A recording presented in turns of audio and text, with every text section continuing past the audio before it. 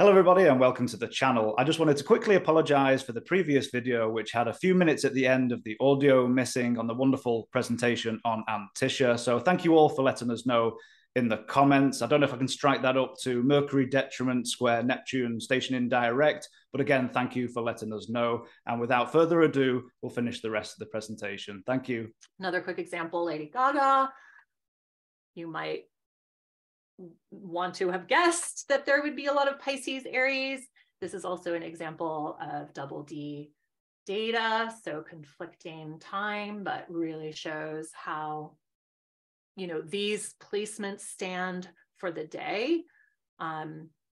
We don't have to focus on the angles, midheaven, ascendant, and the moon would be a little unknown, but the fact that Mars was on the Capricorn ingress point, very important. I love that it's closely at the midpoint of Mars in her chart, because Uranus, so innovative and unique, and Neptune with music and dance and art, and also this as a combination being rather otherworldly, and through all of, you know, her life force and energy, the work of changing things, to the work of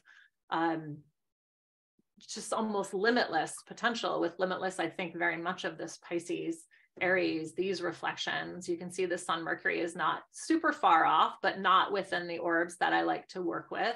But you can see Venus, Jupiter are quite connected. We saw that, remember, with Hendrix.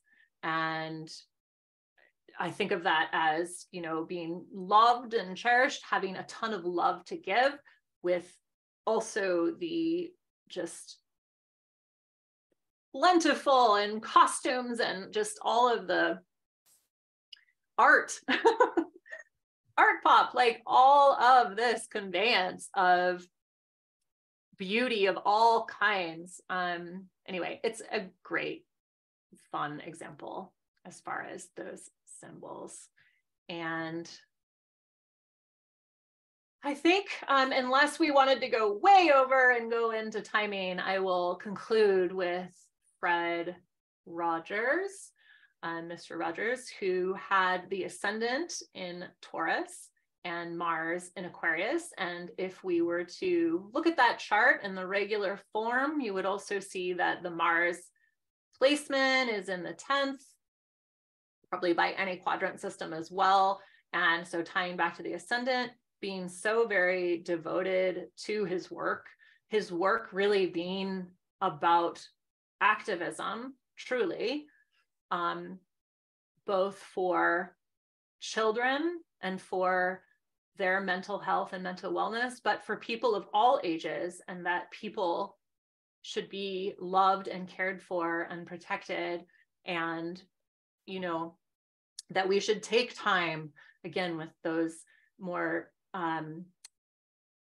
the elements that I was linking to the Taurus Aquarius connection specifically, kind of utopian, but like, take time for silence, have a pause, care for people in your community, Aquarius.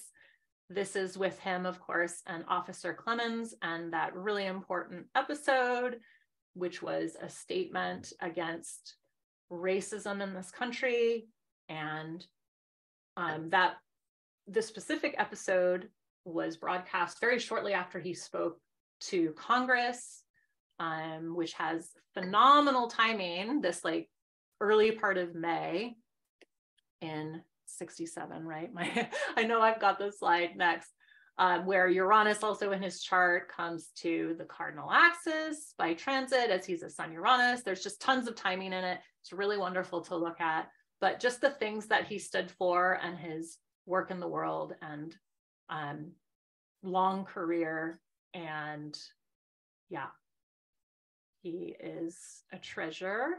Oh, actually skipping over this. This just shows another synastry, but I do think that I will conclude here. Such a mind-blowing presentation. I could go on for another, I'm sure the rest of us can go for hours too.